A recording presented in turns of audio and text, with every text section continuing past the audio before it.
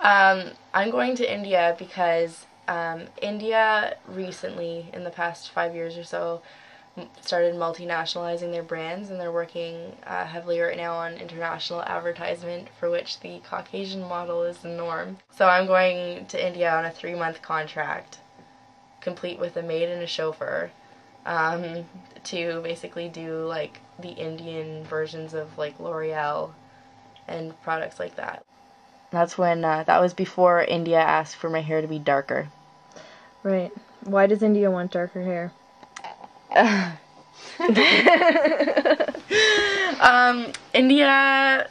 Okay.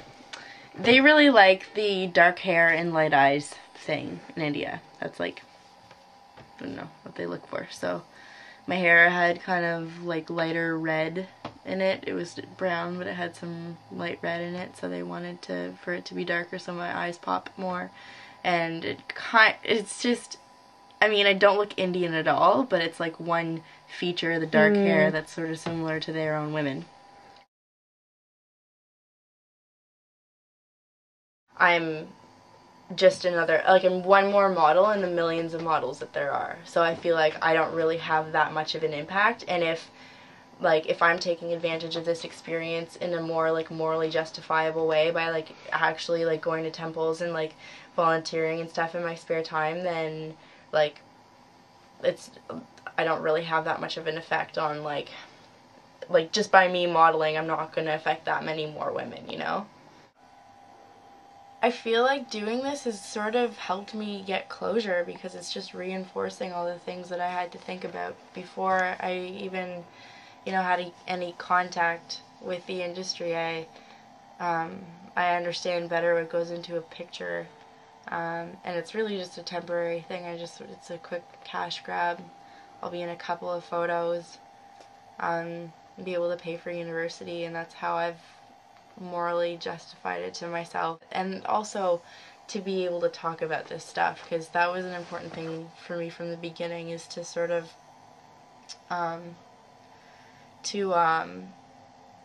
dispel some of the myths about the fashion industry.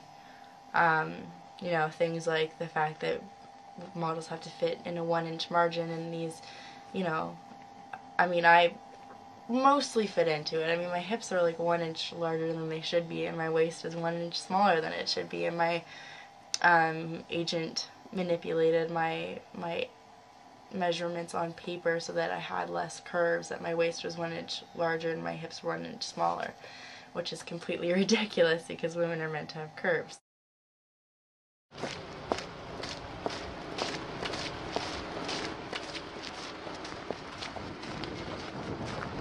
I remember just being younger and reading 17 magazine at like 8 and comparing myself to the girls in that magazine, and just not feeling adequate because I subscribe to that false reality that the industry creates, because women don't look like women in real life don't look like they do in the photos and magazines. A lot of work goes into it, and behind the camera there are like at least 5 people who go into making this person look the way they do. There's the hairstylist and the makeup artist and the clothing stylist and the photographer and like a director, assistants and stuff. So it's just not natural, and it's just a false reality. So, and the photographers after were, you know, talking about all these photos and, you know, what kind of cool things they could do with them, and what they would need to change about them, and they were talking about just taking out these little tufts of hair, and they can do that. They just put it on their programs and just like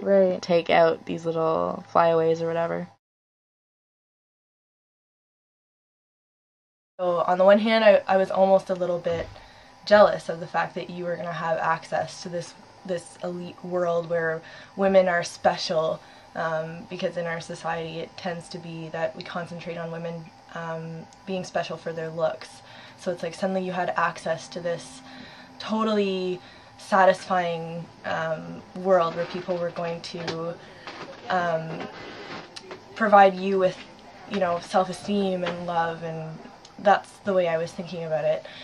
And then on the other hand, I also felt betrayed, like you were going to play into all these images that I grew up watching, and I know some other women grew up watching, and it affected them emotionally and physically. And that really upset me, to think that my best friend would put herself in a situation where she could potentially make other women feel bad about themselves. The people in the industry aren't hearing the people outside of the industry.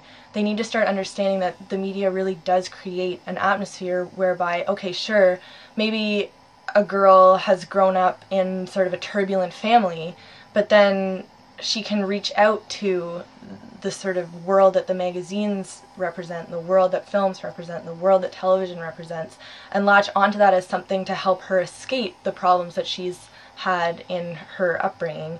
And I think that even though the media is not necessarily creating the problems, the media is playing into them. And I just really wish that the industry and the people involved in the industry would start looking at their human side and empathize with the people, not all people, but the people who do have a problem with modeling and the people who are affected by the images. And I just wish that they would listen and not just totally disregard it. And on the other hand, I wish that people who are not in the industry would also start looking at the industry from other angles. You go chasing rabbits, and you know you're going to fall. Tell them a hookah, smoking cannabis has given you the call. Call Alice. I feel like I'm learning. Like, I'm not learning from it, like, from their perspective. I'm not, you know, learning how to make myself the way that I should be or whatever. There are times when I have to bite my tongue because, especially when Asian will talk about how, you know, isn't it wonderful that we have this world that there are all these things that we can buy and we can have essentially anything we want, but I know that we're just like a handful of the population, as in like North America, that has everything we can possibly want in our stores. And my job is basically to create a relationship between the companies and the consumers. And that reality that I create to create that relationship doesn't exist. It's just out of the director's imagination and images. I think that if we can create a dialogue and create awareness between the people that are involved in the industry and people who are outside of the industry, something might happen. And I mean, that might be too idealistic, it might be totally false, but I think that it's worth a try, because for too long it's been this sort of elite, ideal universe that women have looked up to, and I think that if we can bash that down and come to terms with the fact that it's so constructed and that these people are just people, that it will really help bring it back down to reality, maybe help unwind the consumerism that's attached to these kinds of images.